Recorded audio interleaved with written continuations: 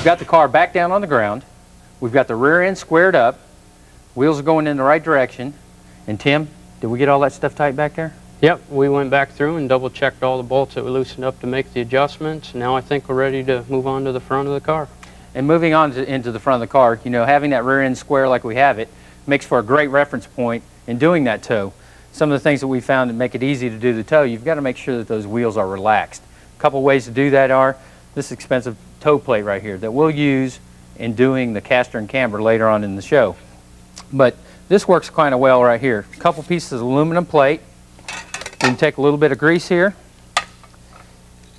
Just apply just a little bit. It doesn't take very much of this grease. And we'll put it between this, and it actually allows for some movement there in relaxing that thing. You know what we want to do here, Tim, is again we're using this piece of square tubing. You know, it comes in real handy. We've got a slot cut here in the end of it. We've got a string added to it. And Tim, I'll let you have that end, and I'll take this end.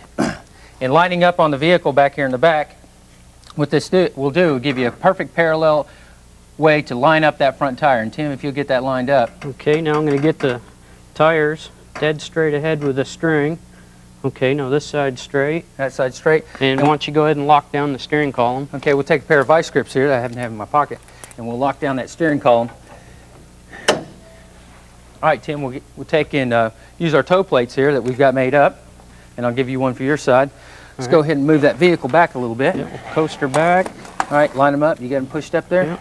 And we'll line that thing back up. Let's go ahead and chock those wheels, and I'll get some toe plates. Yeah, it's a great idea to remember to chock your wheels to keep your car from moving. Tim, you want to take that toe plate? All right. And we'll get a tape measure here. Basically, this is just a piece of metal that's true and square. And what we can do is we'll take a tape measure, and we'll run it across the back. You get that side, Tim? Yep, okay, it's hooked. That's great. We'll take a measurement here, and we are 48 3/8 on that side, Tim.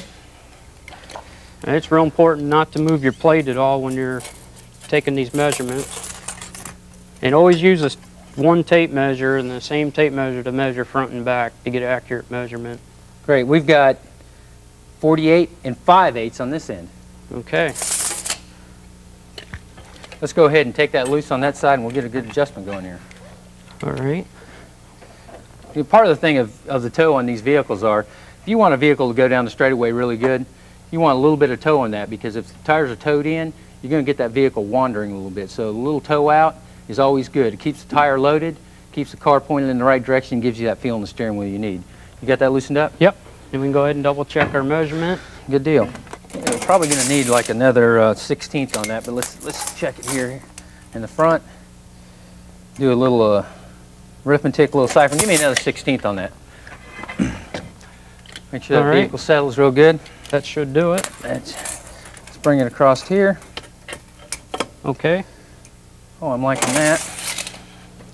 And bring it back to the front. What we're doing here is we want to make sure that we have a 1/16 to 1/8 of an inch.